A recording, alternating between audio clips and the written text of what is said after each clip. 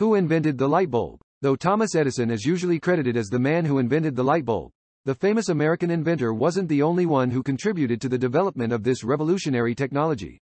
Alessandro Volta, Humphrey Davy and Joseph Swan played a critical role in the development of this technology. Early research and development. The story of the light bulb begins long before Edison patented the first commercially successful bulb in 1879. In 1800, Italian inventor Alessandro Volta developed the first practical method of generating electricity. Opens in new tab. The voltaic pile. Made of alternating discs of zinc and copper. Opens in new tab. Interspersed with layers of cardboard soaked in salt water. The pile conducted electricity when a copper wire was connected at either end. Volta's glowing copper wire is officially considered a precursor to the battery, but is also one of the earliest manifestations of incandescent lighting. According to Harold H. Schaubert, Energy and Society, an introduction, opens in new tab. CRC Press, 2014.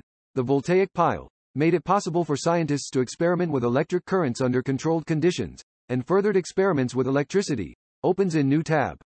Not long after Volta presented his discovery of a continuous source of electricity to the Royal Society in London, Davy produced the world's first electric lamp by connecting voltaic piles to charcoal electrodes. Davy's 1802 invention was known as an electric arc lamp, named for the bright arc of light emitted between its two carbon rods. According to The Life of Sir Humphrey Davy, opens in new tab. Hard Press Publishing, 2016. While Davy's arc lamp was certainly an improvement on Volta's standalone piles, it still wasn't a very practical source of lighting. This rudimentary lamp burned out quickly and was much too bright for use in a home or workspace.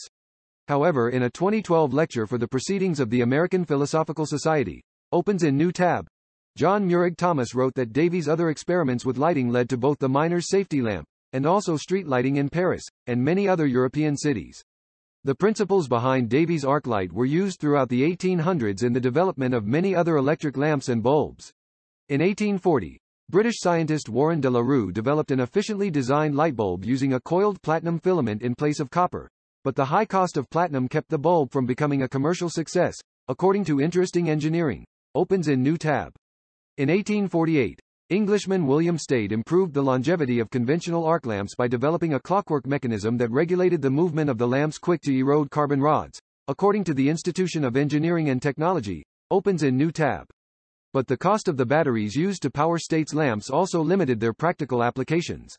In 1850, English chemist Joseph Swan began trying to make electrical light more economical, and by 1860 he had developed a light bulb that used carbonized paper filaments in place of those made of platinum. According to the BBC, opens in new tab. Swan received a patent, opens in new tab, in the UK in 1878, and in February 1879 he demonstrated a working lamp in a lecture in Newcastle, England. According to the Smithsonian Institution, opens in new tab. Like earlier renditions of the light bulb, Swan's filaments were placed in a vacuum tube to minimize their exposure to oxygen, extending their lifespan. Unfortunately for Swan, vacuum pumps weren't very efficient then, and the prototype didn't work well enough for everyday use.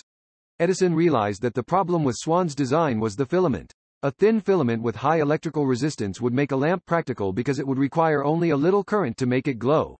He demonstrated his light bulb, with a platinum filament in a glass vacuum bulb, in December 1879 in Menlo Park, New Jersey. According to the Franklin Institute, opens in new tab. Swan incorporated the improvement into his light bulbs and founded an electrical lighting company in England. Edison sued for patent infringement, but Swan's patent was a strong claim, at least in the UK. According to CIO, opens in new tab.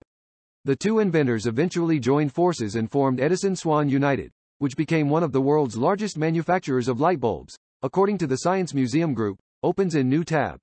Where Edison surpassed his competition was in developing a practical and inexpensive light bulb. According to the DOE, Edison and his team of researchers tested more than 3,000 designs for bulbs between 1878 and 1880. In November 1879, Edison filed a patent for an electric lamp with a carbon filament. According to the National Archives, opens in new tab. The patent listed several materials that might be used for the filament, including cotton, linen and wood. Edison spent the next year finding the perfect filament for his new bulb, testing more than 6,000 plants to determine which material would burn the longest. Several months after the 1879 patent was granted, Edison and his team discovered that a carbonized bamboo filament could burn for more than 1,200 hours. According to the Edison Museum, opens in new tab. Bamboo was used for the filaments in Edison's bulbs until it began to be replaced by longer-lasting materials in the 1880s to early 1900s. In 1882, Lewis Howard Latimer, one of Edison's researchers, patented a more efficient way of manufacturing carbon filaments. According to Rutgers University, opens in new tab. And in 1903, Willis R. Whitney invented a treatment for these filaments that allowed them to burn bright without darkening the insides of their glass bulbs. According to the Smithsonian Institution, opens in new tab. William David Coolidge, an American physicist with General Electric, improved the company's method of manufacturing tungsten filaments in 1910. Tungsten, which has the highest melting point of any chemical element, was known by Edison to be an excellent material for light bulb filaments, but the machinery needed to produce superfine tungsten wire was not available in the late 19th century. Tungsten is still the primary material used in incandescent bulb filaments today.